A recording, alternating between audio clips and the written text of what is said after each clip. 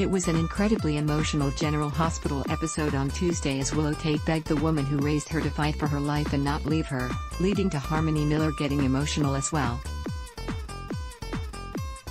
Actress Inga Cadranel, who portrays Harmony, shared a little behind-the-scenes tidbit about how it came together. Inga Cadranel, in the moment it was revealed during an exchange on Twitter with a viewer, Christine Elby, who wanted to compliment the star on her incredible work in the episode when she wrote, "Damn, Inga Cadranel is a fantastic actress. Even after everything she's done, even though she didn't say a word in this moment, I still felt empathy for her.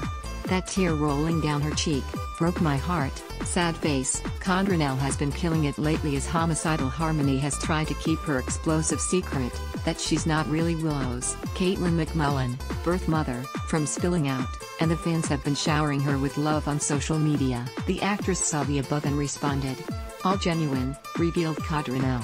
"The tear wasn't planned or on purpose. I just listened to the pain and sadness in Katie McMullen's voice. As a real-life mom, it broke my heart." Many more fans chimed in with their respect for the work both actresses are doing with the story and how amazing it is that they can feel empathy towards Harmony despite the horrible things she has done to others. Will that be enough to save the character and keep Inga Cadranel on our TV screens for a long time to come? Stay tuned.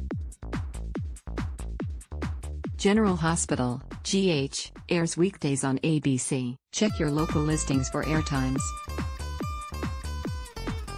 For more about what's coming up in Port Charles, check out all the latest that's been posted on GH Spoilers, and for an in-depth look at the show's history, click here. All genuine. The tear wasn't planned or on purpose.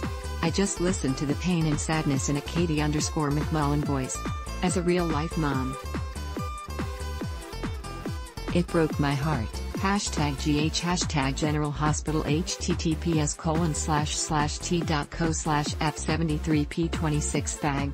Inga Cadranel, @Inga Cadranel, May 4, 2022 Ad block test. Why?